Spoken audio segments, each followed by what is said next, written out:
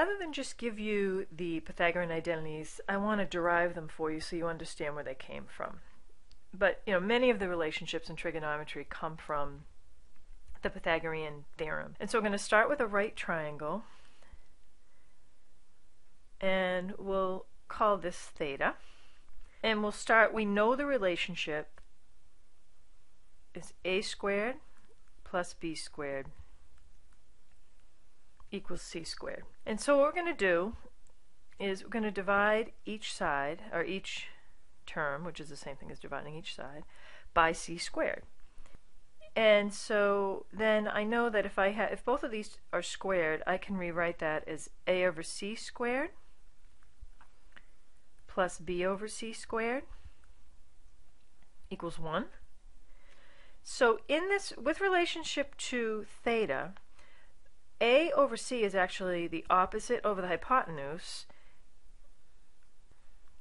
And so remember, the sine is the opposite over the hypotenuse, so a over c is going to be sine, so we're going to have the sine of theta squared.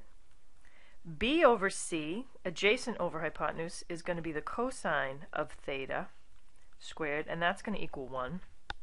And so the actual notation for squaring a trig function, to alleviate having to write down those parentheses, we actually put the square on the word. So sine squared theta is equal to sine theta squared. You don't want to write sine of theta squared. That means something completely different there. You're squaring the theta.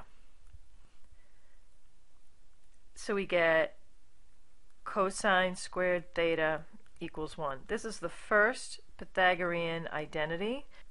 Sine squared theta plus cosine squared theta is always equal to 1. Remember, an identity is something that's always true. So we can derive the other two Pythagorean identities by just using little tricks. And so the first one, we're going to start, this will be the second Pythagorean identity. We're going to start with the first. We'll start with the sine squared plus cosine squared equals 1. And in this case, if we divide each side by cosine squared, now we get the sine squared over cosine squared is actually the same as tan squared theta.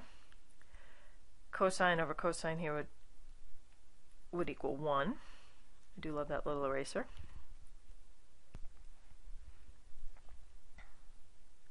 Plus 1.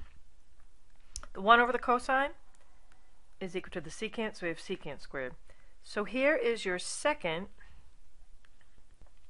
What I'd like you to do is pause the video, and using sine squared plus cosine squared equals 1, derive the third Pythagorean identity by dividing each side by sine squared, and then start the video. So dividing each by sine squared theta,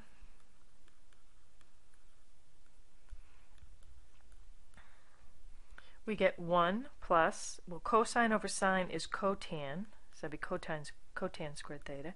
1 over sine is cosecant, so we have cosecant squared theta. And so there's your third Pythagorean identity. So what I usually tell people to do is worry about the first one. Sine squared plus cosine squared equals 1 is something that's going to come back again, and we're going to use that more often. And you need to know all three, but again, if if memorizing is not your thing, obviously the more you use something, the better recall you have on it. But if you memorize the first one and you understand where the other two come from, you can always derive them pretty quickly for a test. So let's summarize this. We've got our three Pythagorean identities, and we can use these to answer some questions. So it says, given that sine theta equals 3/5 and theta is an acute angle, find the value of cosine theta. So if I want to find the value of cosine, I'm looking for the Pythagorean identity that has cosine in it. So I would just start by writing that down. Sine squared theta plus cosine squared theta equals 1. Now I'll substitute the 3/5 in for sine, so that's 3/5 squared plus cosine squared theta equals 1. Cosine squared theta will equal 1 minus 9 over 25. So cosine squared theta would be 25 over 25 minus 9, so that would be 16 over 25. Now if I take the square root of each side, I would put the plus or minus, but again, since we're in the first quadrant, all the trigonometric functions are positive. We're later going to look at the other three quadrants where the signs of the trigonometric functions change. And so here we've got the cosine of theta is going to equal just 4/5.